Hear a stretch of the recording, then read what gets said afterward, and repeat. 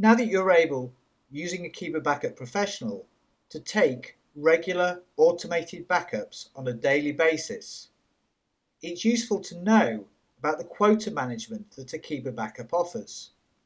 Akeeba Backup Professional offers several different options for quota management.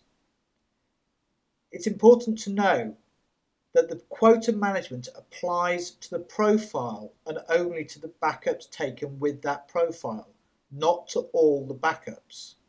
Select the profile you wish to use and click on Configuration.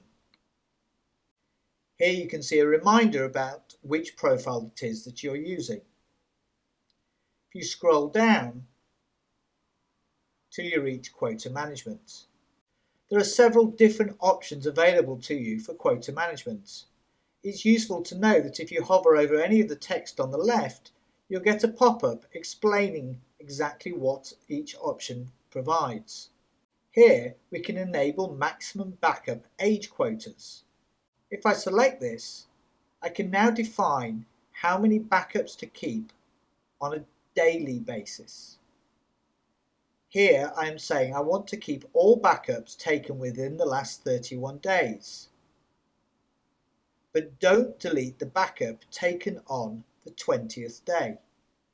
Once a backup file is removed by the quota management, the record that a backup took place still exists. This field here sets the maximum number of obsolete records to keep. In other words, records of backups that took place where the backup file is no longer present. An alternative to setting it by the backup age is to set it based on physical size.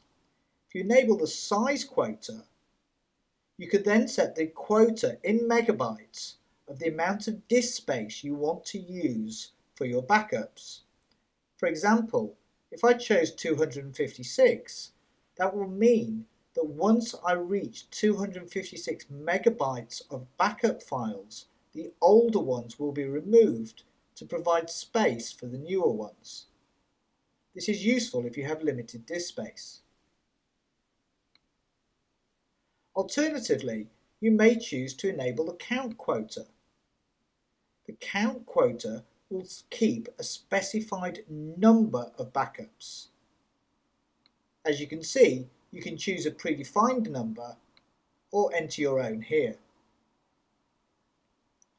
And finally, if you are using remote file storage, such as Amazon S3 or Dropbox, you need to enable the Enable Remote File Quotas option in order for the quota that you apply below to apply to that remote storage.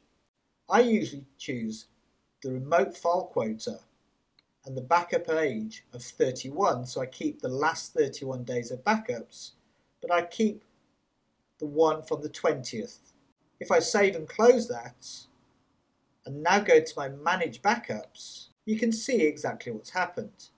Here we can see that an automated backup has taken place and the file has been stored remotely. It's taking place on a daily basis. As we scroll back, we can see that there's a backup kept for every day.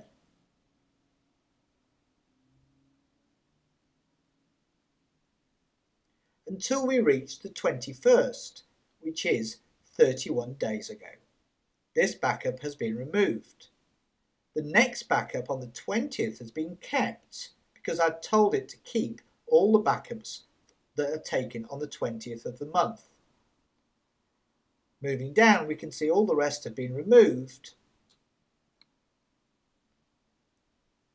until we reach the 20th of the previous month, and that one has been kept. So with this configuration, I will end up with one backup per month plus the last 31 days of backups.